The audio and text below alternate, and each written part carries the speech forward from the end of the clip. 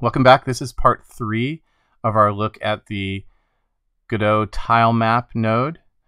This time around, we're going to be looking at how to do animated tiles, which is something a lot of people have requested, and also how to work with isometric tile maps.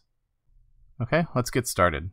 So to start with, I've selected this tile set from OpenGameArt, which has some animated tiles to do some shimmering water effects. I'm not going to bother with the waterfalls, too many tiles to deal with. So we're just going to make a little island with some shimmering water around it. So go ahead and grab this from OpenGameArt. I'll have the link below. Now I've actually gone ahead and sliced all these into individual tiles. You don't have to do that. You can use the region rectangle to define which parts you want in your sprites. I did that because I wanted some flexibility to show you some different things to do. So I just thought it was going to be useful to have some different tiles. So I basically took all these sprites and I just dragged them into the window here to start making my tile set. So these are all the island ones. I don't care about those.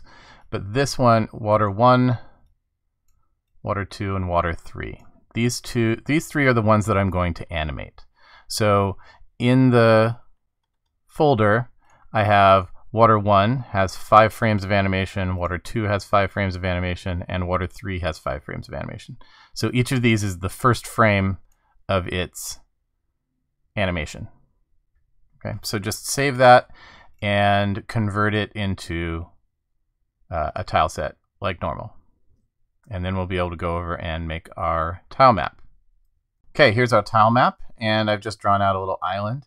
And then you see I've used the water 1, water 2, and water 3 tiles and placed them in a few places around the island where I want the shimmering water to appear.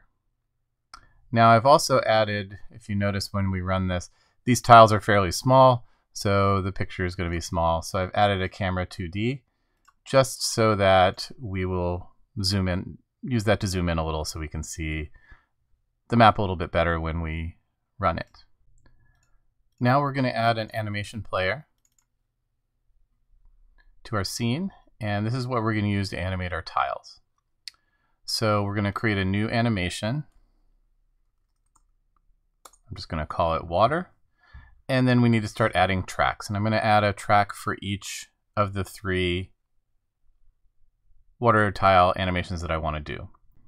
So let's do the first one. So we go to our tile map, and right here is where we've chosen our tile set that we're using. And water 1 is tile number 0 in the set. So if I click the right arrow here, I can see all the individual tiles in the tile set and their properties. And so for tile number 0, its texture is what I want to animate. So I'm going to click the key next to it to make a keyframe. And now we have our first frame set. Now the length of our animation right now is 1, and our animation has 5 tiles, so we should be fine, I think, if we just do 2 steps in between each one. So now the second frame, we want to go into our animated water and find water 1, frame number 2, drop that in the texture, hit a keyframe. Repeat again for the third one, and repeat again for the fourth one.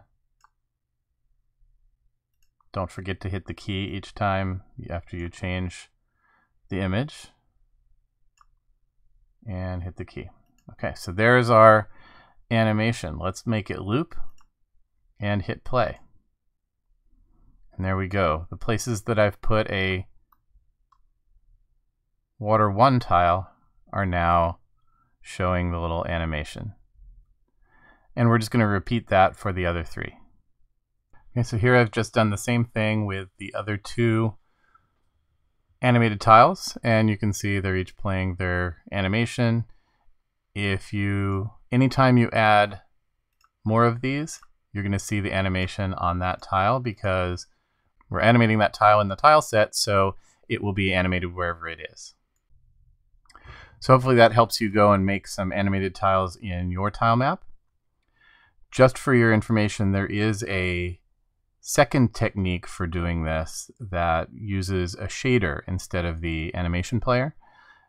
I will probably be doing a video separately for that. Shaders are a whole separate topic of conversation. So whenever that gets done, I'll try and remember to link that below so you can check that out as well. All right, let's go on to isometric maps. The most complicated thing about an isometric map can be the art itself. If you don't have a good art pack that hasn't been drawn in a consistent style and perspective, it can get really difficult to use it properly. So for this demo, I've selected Kenny's isometric tower defense art pack. So all the tiles are now in the folder here, and we just want to make our tile set. And we can do that the same way we've done our tile sets before. We're just going to drag all the sprites into the scene, and they will get created with their correct names taken from the file name, so they're easy to keep track of. And that's all you got to do. Don't worry about anything else. Now, one thing I will point out here is if we take a look at one of these tiles, if you look at the texture is 124 pixels wide and 123 pixels tall. And that's how much space the whole tile takes up. And this is actually going to be true for all the tiles, even the flat ones like this. They're all the same size. But the size of our grid is going to be based on this diamond-shaped portion here. That's the grid part of your tile map. And so you have to get the right setting on your tile map, and we're going to talk about how to do that next. So if we go over to our new scene and we add a tile map to it, so we're going to change the mode to isometric. And if you look at it now, it doesn't look isometric. It looks like it's just top down because we need to change the size. Well, let's load our tile set so we can see what's going to happen when we use it. So I'm going to go and grab my top-down tile set. Okay, and here's my tiles. Let's just grab a plain ground one. And you can see we're not placing these at all lined up because we don't have our tile size set correctly. And that's because it's set to 64 by 64. Now, when you're doing isometric, there's a lot of different ways of doing isometric. Some artists will draw pure isometric tiles, which means that the width is twice the height, like that. So if your tile is 64 pixels across, 128 pixels across, it's 64 tall.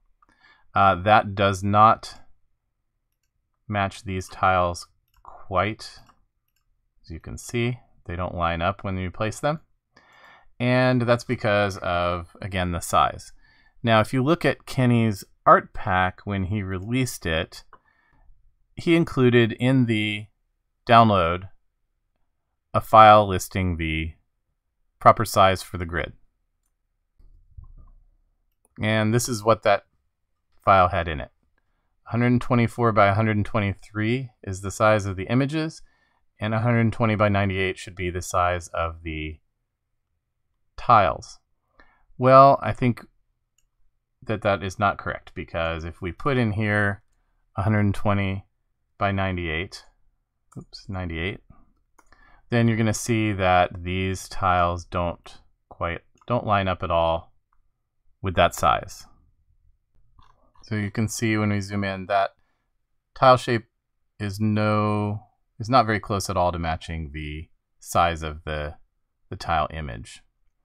So you can experiment with this, and this is what I did, was play around with getting things closer by changing the Y size. See, 60 made it too far, and it turns out that 120 by 70 makes things line up just right.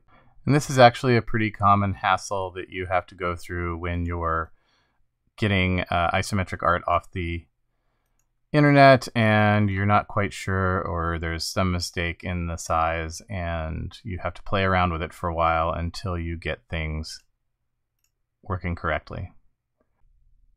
Now our tiles are lining up right, but you might have noticed that the highlight box where the tile's being placed is kind of above where the tile actually goes. And we can fix that by just telling it to use the center of the tile as the origin. Then everything is lined up just right on the correct perspective. So now we have our tile map set up and ready to go. And I'm going to name this tile map level 1, because this is the ground level, because we want to have taller structures that rise up above this, like towers and things like that. Okay, so let's say you have some tiles here on the ground and you want to place some towers, right? We have all of these tiles for making towers that would rise up above the ground. We obviously don't want to place them here because that's going to replace the tile that you're clicking on, right? And I want the ground to stay there. So we want to have a second tile map that is on top of the first one. So the easiest way to do that is to duplicate this. I'm going to hit Command D or Control D, and now we made a second map. That map also has the same tiles on it. So if I hide level 1, you can see we need to erase all of these on level 2. Okay, now I want to place this tower. Now if I click it, it's just going to sort of be on top of the other one because it's being drawn on top. It's higher in the node, right? If it was this order, you wouldn't see it because level 1 would be getting drawn on top. But I need to change its location because it's higher. It should look like it's shifted, onto this tile, not inside the tile.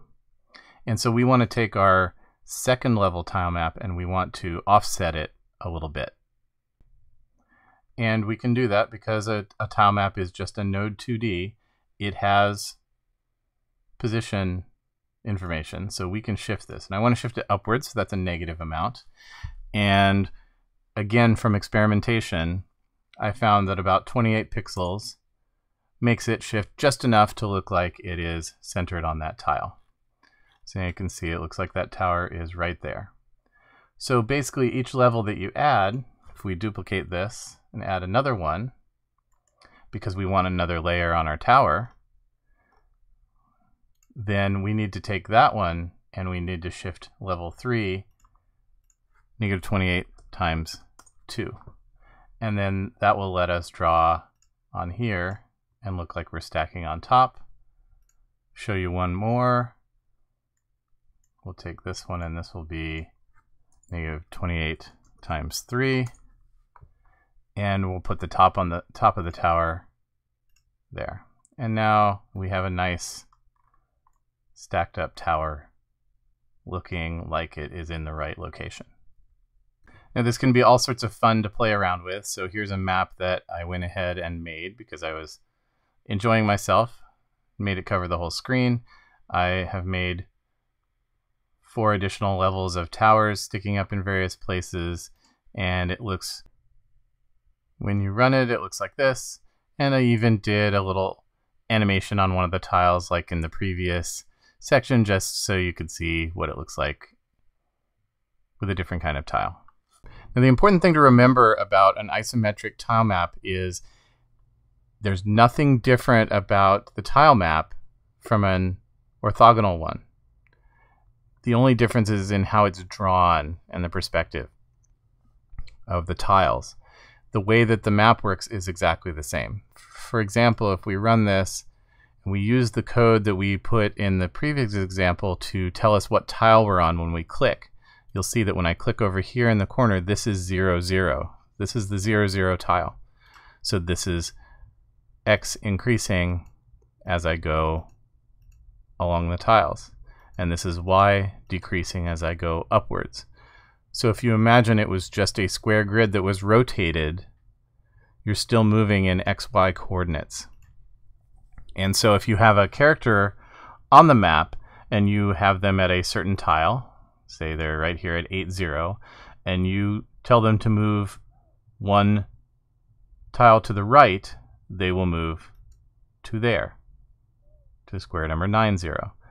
And it'll work exactly the same. Your code doesn't even need to know that you're on an isometric map. So I hope you enjoyed going through this 3-part examination of the Tilemap node. It's very powerful, can be used for a lot of things. We've only really barely scratched the surface at this point, but I encourage you to open it up and experiment with it and see what you can make it do. Thanks for watching, and I'll see you in the next video.